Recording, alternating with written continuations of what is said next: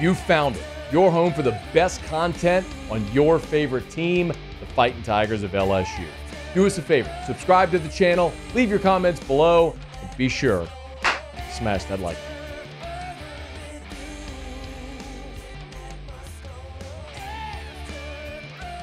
We just can't quit Carter Karels. I tell you what, guy went from covering Notre Dame to covering Florida State to now covering A&M.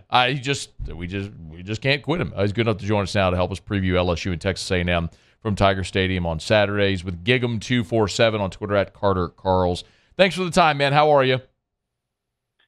Good. I appreciate you having me, man. It's always our pleasure. Hey, man, give me a little bit of a vibe check in College Station since the Jimbo firing here as they play out the string.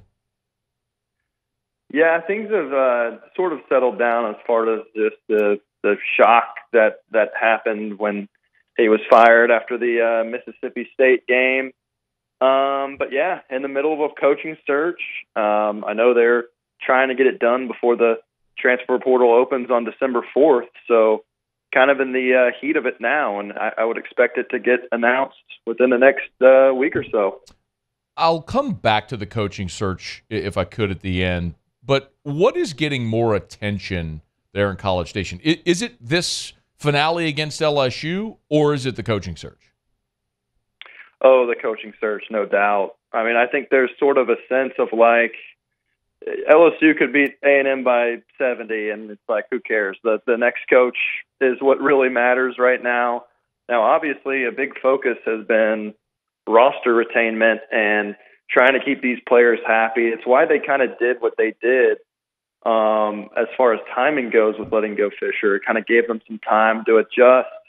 And, had they done that after the LSU game, then, oh, crap, you're kind of having to run and hurry and get a coach in place after the portal opens. And so I think that's why they did what they did. And ever since then, that's been kind of what has dominated the attention for sure. Carter, is that when you say that there's way more focus on the coaching search than the LSU game?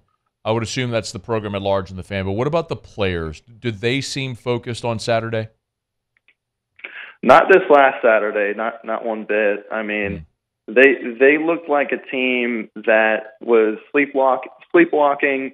They really started off poorly. Obviously, they had the pick six on the second offensive play of the game against Abilene Christian. And, yeah, it's just kind of an uninspiring win. But I think that, hey, if you can pick which game to have that, it'd be the ACU. And I think they kind of considered ACU like a bye week to allow them to adjust. I don't think they were expecting to come out firing.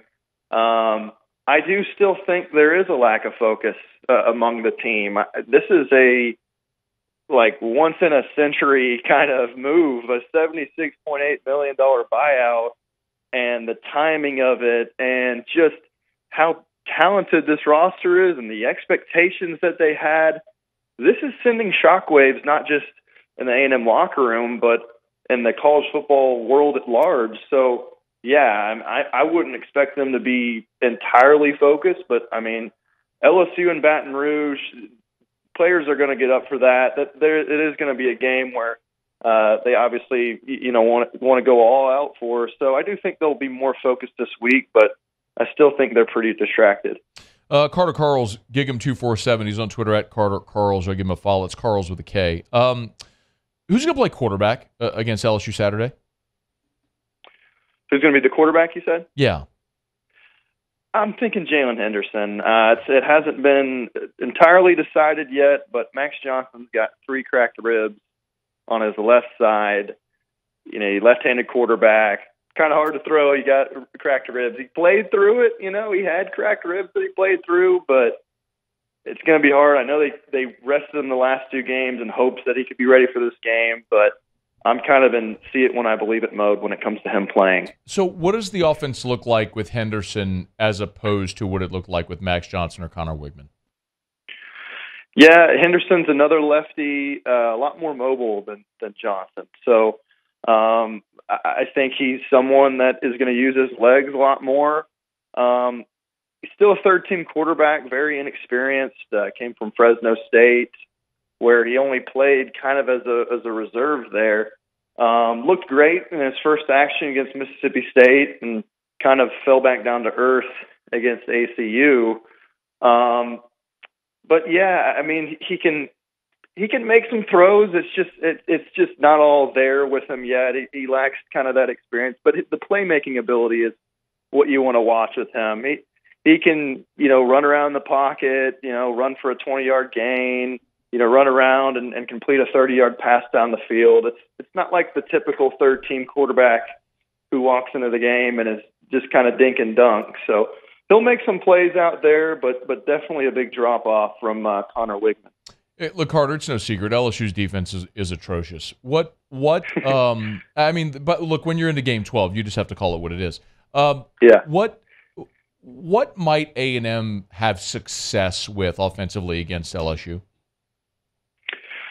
Yeah, well, I mean, with Henderson using his legs, I think it could be a big advantage. I mean, I think the thing with LSU is you kind of expected Harold Perkins to be this dynamic pass rusher again this year. LSU hasn't been very good as far as stacking the quarterback and the pass rush and all that kind of stuff. So I think for a struggling offensive line, that should give you an advantage to maybe, give more time for these receivers downfield. I mean, they do have a lot of talent in that wide receiver room when it comes to Nia Smith and Moose Muhammad, Noah Thomas, Evan Stewart. And so, I think kind of the downfield passing game may be where the advantage is. They've taken more shots down the field with Jalen Henderson these last couple games. So I think that could be something. And like I said, Henderson with his legs could be a threat as well.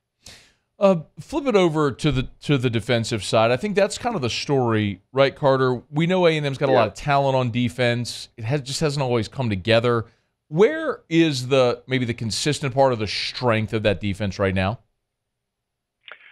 Well, they've got two fantastic linebackers. Edgerrin Cooper, he's not up for the Butkus Award, which is crazy to me because I don't think there's been a better linebacker in the country this season. He has just been everywhere, leads the team in basically every category, will be a top 100 pick this next year. Torian York, as a true freshman, 3-star recruit, has way exceeded his expectations. And then the defensive line has also been, a threat to be reckoned with. I think they have almost 40 sacks this season. And you're just loaded with talent there with guys like McKinley Jackson, who will be, a draft pick next year. Walter Nolan, former 5-star recruit. And, there's just a lot of talent on that defensive line. And, they've been a lot better at stopping the run this year. Only really bad game against the run was against Tennessee, but it's that secondary where the big question is. And that's what you got to be worried about when you're facing a team like LSU that's got guys like Malik Neighbors and Brian Thomas. It's not a good recipe for that defense. I mean, nobody's really stopped the LSU offense. The feeling here is like they're going to get theirs. It's just, can the defense get enough stops to give the offense an opportunity to build a lead? I know the line's 11.5. It's double digits. Is this a game that you expect LSU to be able to win and win comfortably? I think so. I think LSU, still pretty motivated, could get 10 wins. I know the season hasn't gone the way they would have hoped. I mean, if they just had an average defense, you're probably talking about a playoff team right now. Believe me, brother, that's been the story here for about a month now. Yeah. And, Daniels is still playing for a Heisman. I know he's the favorite, and he's going to be motivated to put up some numbers. But I just think this A&M team is still a little distracted, has some holes. I mean, it's a bad matchup defensively because every good passing team they've faced so far has torched them, and they're not really good against mobile quarterbacks. And so I think Daniels is going to light them up. I think their receivers will light them up. And, I don't know if it'll be a total blowout, but I do think there's potential that could happen. Carter, before you go, and Carter Karels is our guest on Twitter at Carter Karels, Gig'em247. Could you just give us the Cliff's Notes thumbnail version of the catch up on this A&M coaching search? Yeah, a lot of crazy rumors out there, and no kidding. we have. I mean, there are people speculating, oh, Ryan Day might be a candidate, and it's like, okay, let's calm down a little bit. But there's been some consistent names with the search, Jeff Traylor being one of them at UTSA, Mike Elko, the former A&M defensive coordinator, now at Duke. And then you got guys who were maybe long shots. I mentioned Day. I think he is way outside of the realm of possibility, but certainly someone that has been mentioned. Kalen DeBoer at Washington as well. And then Jed Fish from Arizona has been a guy who has been mentioned to me a few times in the last week as somebody that, there's mutual interest there. But again, I think that the timeline is the portal opens December 4th. I think A&M wants to have their guy right before that.